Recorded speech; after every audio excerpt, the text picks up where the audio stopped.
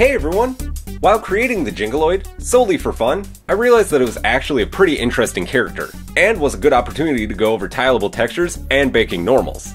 The first thing that I'm going to work on, and I think one of the hardest parts, is going to be this colorful button or coin pattern. There's a couple of ways that you could go about creating this, but I want to make a tileable texture that we can apply to our model later. Tileable textures are great since they prevent obvious seams at transitions after UV unwrapping, and you'll be able to use this in all sorts of ways in the future to create your own cool custom textures.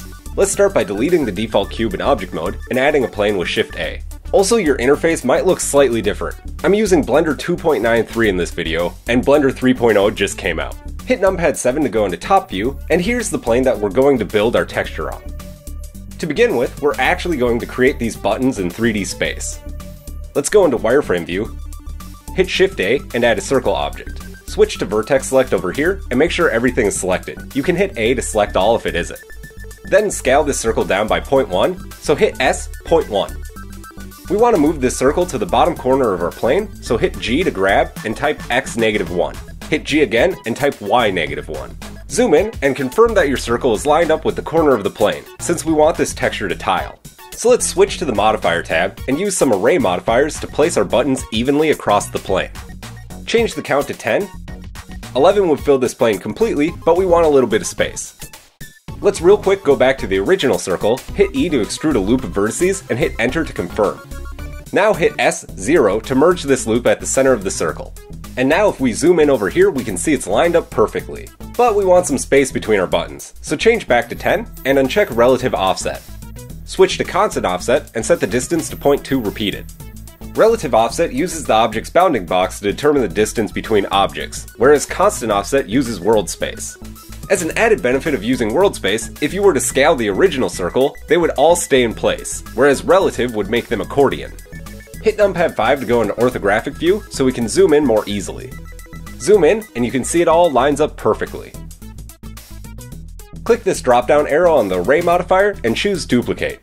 Collapse the first array modifier and let's adjust the settings on the new modifier. Switch the count to 2 and zero out the offset. I think that 0.2 on Y and about 0.112 on the X looks pretty good to me. Feel free to slide it around until you're happy with it.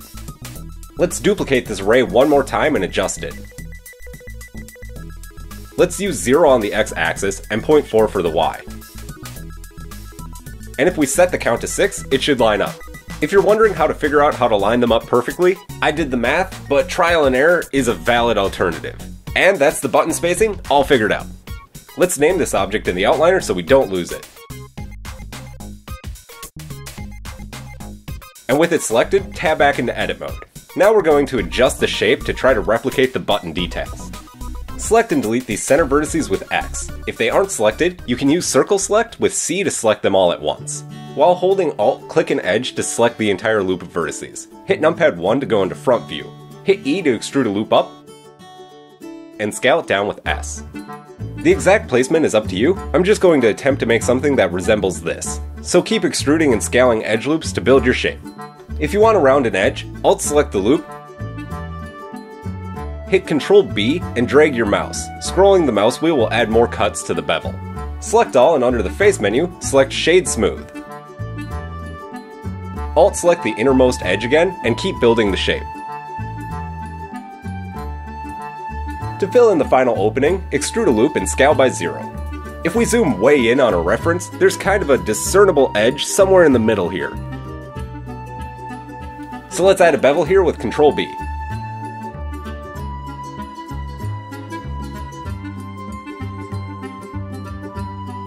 We're about to do some destructive stuff, so let's change the object's name so that we know it's the original, and then in object mode copy it with Shift D. Disable the visibility of the original button object. Let's also create an archive collection in the outliner and drop the original buttons in there.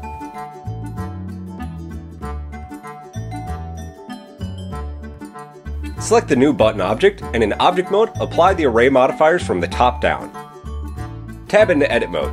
Double tap A to deselect, then hit C and select part of each of these floating circles. Hit Ctrl L to select all linked geometry, and hit X to delete these circles. So let's select the plane and rename it something like plane.lowpoly. Duplicate with Shift D and name it plane.highpoly. Disable the visibility of the low poly plane, select the high poly plane, and add a Boolean Modifier. Use the eyedropper and select the buttons. Switch the mode to Union. And the shading is maybe a little weird at the Union, which I attempted to fix by lowering the button geometry slightly on the Z-axis, but that didn't help at all, so I realized that the button's normals were probably flipped. Select the button object, and in edit mode, select all with A. Hit Alt-N and choose Recalculate Outside. Switch the Boolean on the high poly plane back to Union if it isn't for some reason, and disable the visibility of the button object. It looks good to me, so apply the Boolean Modifier. Now let's get set up to bake the high poly plane's normals to the low poly plane. Turn the low poly plane back on and select it. Go into the shader editor, click New here. Then hit Shift-A and add an image texture node. Click New to create a new texture. This will be the texture we bake the normals onto. Name it something cool, like Button Normal, and change the color space to non-color. Hit Shift-A and add a normal map to the material. You can connect these nodes up now if you want, or wait till later. I'm not the boss of you, you can do what you want. Switch over to the image editor and open up the new texture. Head into the render properties and make sure the engine is set to cycles. Expand the bake menu and switch this drop down to normal, because we bake in normals. Check selected to active. Enable cage, and I like using a cage extrusion of 0.5. It seems to work well in most occasions. We're going to bake the normals from our selected object onto our active one, as it says here. So select the high poly plane in the outliner, and while holding Control, select the low poly plane. Hit bake and watch as the normals bake. Here's our finished normal map, which looks pretty good. These are the colors that you're looking for in a normal map. If you get bright reds, yellows, or greens, it means there's an issue. Probably that some of the normals are flipped. Disable the visibility of the high poly plane, and throw it in the archive collection. Toss the buttons in there too.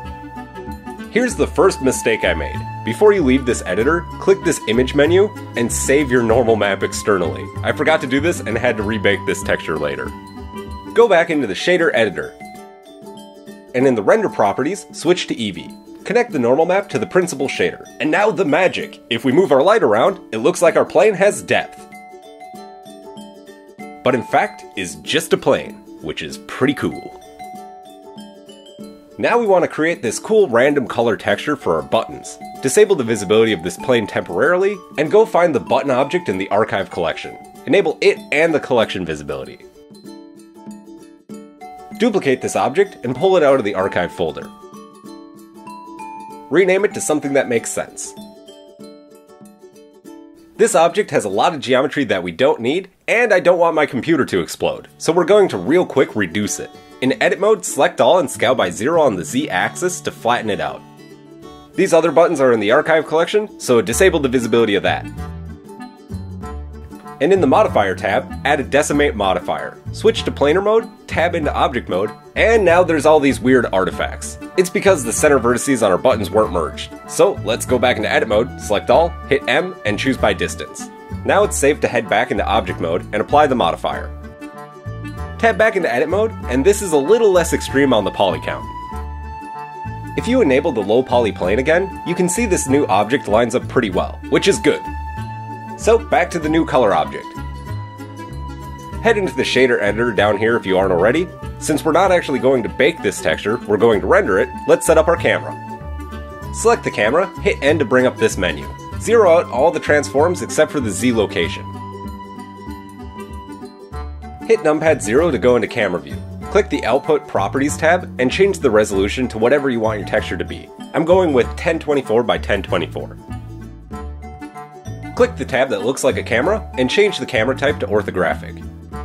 This scale is equal to how many units on the viewport grid it renders. So right now it's at 7.3 and we want it at 2. So now it should line up perfectly with the plane. In the Render Properties tab, let's switch the color management from Filmic to Standard. That way the colors from the material and in the 3D viewport appear the same. And we're going to use a Cycles Only node in the shader, so change it back to Cycles. Select this button color object and create a new material. Select this shader and hit Shift S. Now we can change this node into another one of our choosing. Find a mission shader and select it. Head into the UV editor. In the 3D viewport, make sure you select all in edit mode. Then hit U to unwrap, choose project from view. Go back into the shader editor and add a geometry node. We have this random per island output, which will come in handy. Connect to the color input on the emission shader.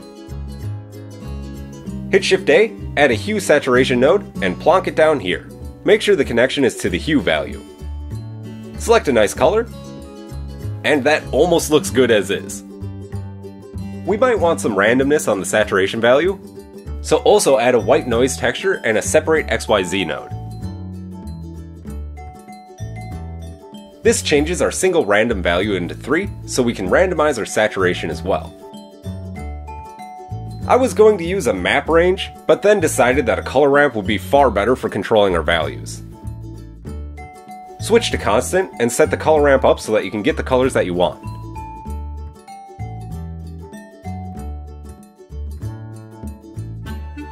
I think this looks pretty good, and you can adjust this if you want to make one of the other color variants.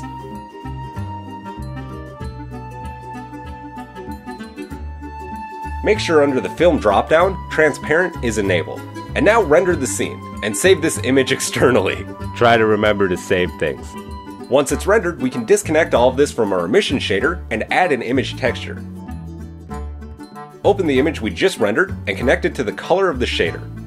It looks pretty good, but there's one issue: the circles on the edge aren't one solid color. So select the corner circles one at a time and rotate them by 90-degree increments, the goal being to get the same color in the rendered area on all corners. Now switch the pivot point to individual origins, and let's get these circles along the edge fixed as well. Make sure everything is deselected, then along these two edges, select a vertex on each of the border circles. Hit Ctrl L, and now rotate them all by 180 degrees. Now all the colors are lined up, and we can render it once more. You can save this as a new texture, or save it over the last render, however you want to do it. As long as you save it. Change the image texture over to the new image, and it's looking good. We don't need to see this object anymore. Turn back on the low poly plane. With it selected, go into the shader editor and add an image texture to the material. Open up the button color render and connect it to the shader base color.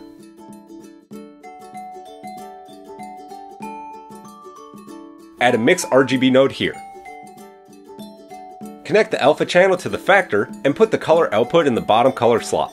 Adjusting this upper color input will change the texture's background color.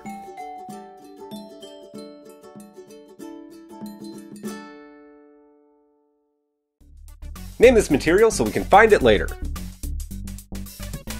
Make sure all of your textures are saved. Save them. And there we have it, a tileable material based on the Jingloid button texture, which we'll use on our Jingloid once we build it.